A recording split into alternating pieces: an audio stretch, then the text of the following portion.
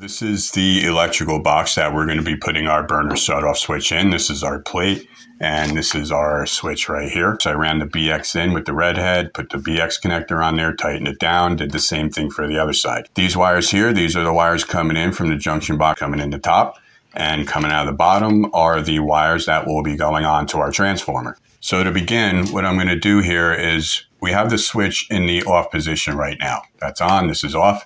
And you want to make sure you orientate it right. You want to make sure the switch is down when it's off. I've seen a lot of guys, they kind of unwittingly flip it upside down, and it's not a big deal. It's still going to work. But what happens is, like down the road, somebody might come along and say, I'm going to work on this circuit, and they'll shut it, thinking they're shutting it off when they're really turning it on.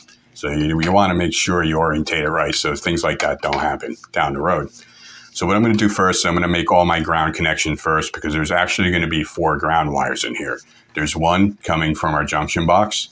There's one that's going to be going on to our transformer. There's another that grounds the actual box itself. And then you're going to have a ground on the actual switch. So I'm going to take a wire. This is a green wire I pulled out of the BX, a little extra wire, and I strip both ends of it. I'm going to take my wire strippers, and I'm going to make a little bend in it, like so. Now, when you're making connections like this with a little loop that's going to set underneath that screw, you always want to make sure that your loop goes with the direction you tighten the screw.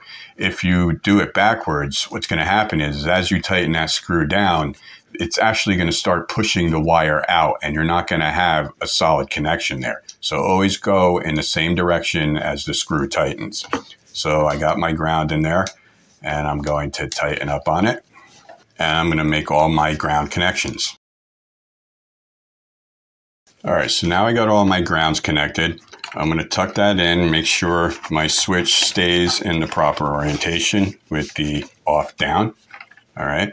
So now we have our line voltage coming in, and we have our load going out on the black wires. So generally with a single pole switch like this, it really wouldn't matter which black wire goes to which terminal on the side here, but there are circumstances in electrical where it does matter. So it's always good practice to take your line voltage, put it to the terminal that's connected to your off position, and your load wire will go to the terminal in your on position, so that when you turn the switch on, the power is going to this terminal and it's turning your appliance on, which in this case is our boiler.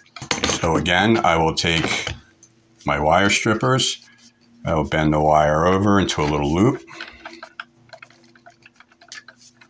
I will take my line voltage, connect it beneath the wire here in the same direction I tighten the screw.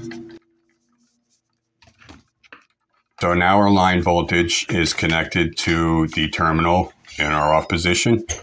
Now we're going to take our load wire and connect that to the terminal of our on position. All right, so there we have it. We have our line and our load wired into our switch, and now we can set our switch in its position. And now all you have to do is connect the 2 neutrals directly to each other.